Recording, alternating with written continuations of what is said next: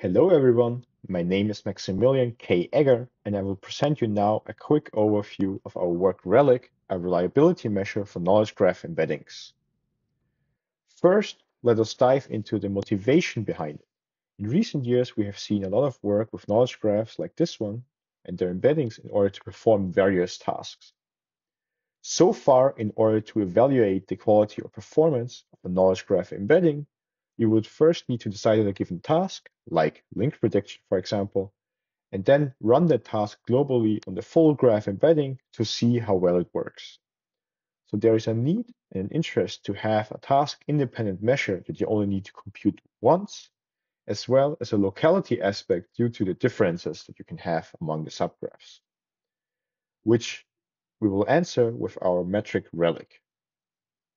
Given a knowledge graph like the small one we have here, we compute the ReliK score by checking and collecting the scores of the negative neighborhood of our chosen edge, painted, and then we perform a comparison between the embedding scores of the neighborhood as well as the one of the checked edge.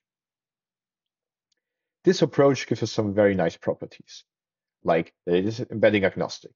Due to the computation, we are just needing a numerical score function for every embedding, which is usually given through the embedding learning function itself.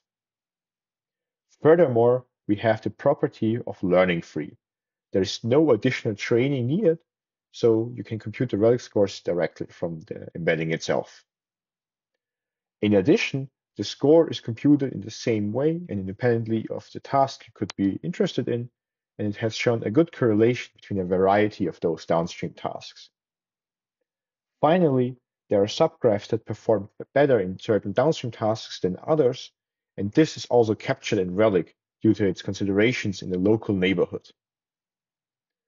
As one example from our results, I will showcase the complex task of rule mining in a knowledge graph.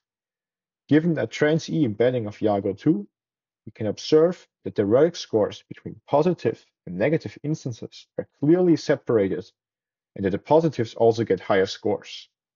Whereas if we use reciprocal rank instead of those same instances, we do not get a similar outcome, thus showing the expressiveness ReliK can provide. Thank you for watching, and if you're interested, please check out our full paper.